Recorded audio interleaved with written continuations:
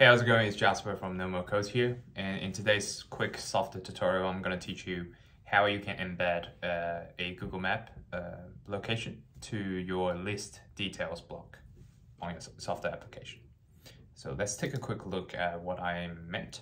So basically, this is a quick, a very short list of my favorite coffee shops in London. And then if I click on one of the item, coming in here, this is basically just a list detail block, which has a thumbnail image for this coffee cafe's name, and also this Google Map location for this specific coffee shop. And if I click on Arabica, this is going to show the same, a thumbnail image, title, and also a specific location for Arabica. So yeah, Proof Rock is currently empty, doesn't have a Google Map location because I actually haven't input anything here. This is where I walk you through how you can achieve this functionality.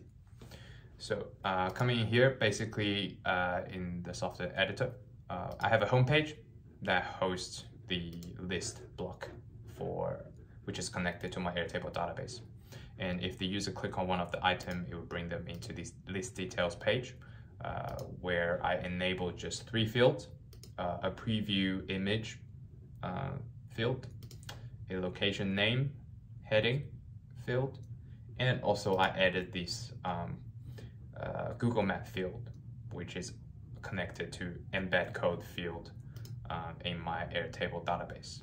And this embed code is a long text type, and what we're going to put in here is actually just a simple iframe HTML script that's generated by Google Map. So how do we do that? It's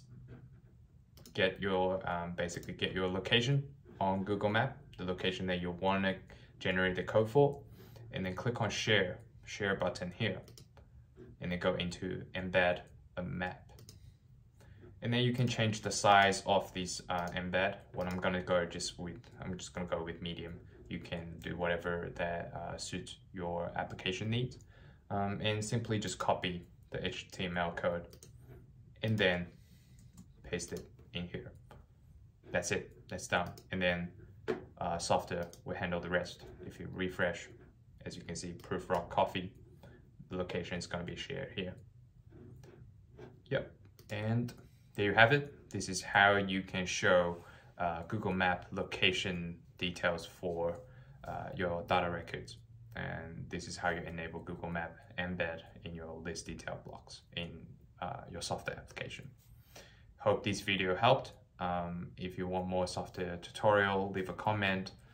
Tell me what you want to learn, and I will make tutorials for them. And if this tutorial helped, you really like it, feel free to like it and subscribe because I have more coming. Also, I have a no-code and product design studio where I actually offer free consultation. So if you have a business idea, or you're just curious about the whole no-code landscape and want my opinion, give you some advice, maybe, feel free to contact me. I do offer free consultation. Yeah, but until next time, ciao.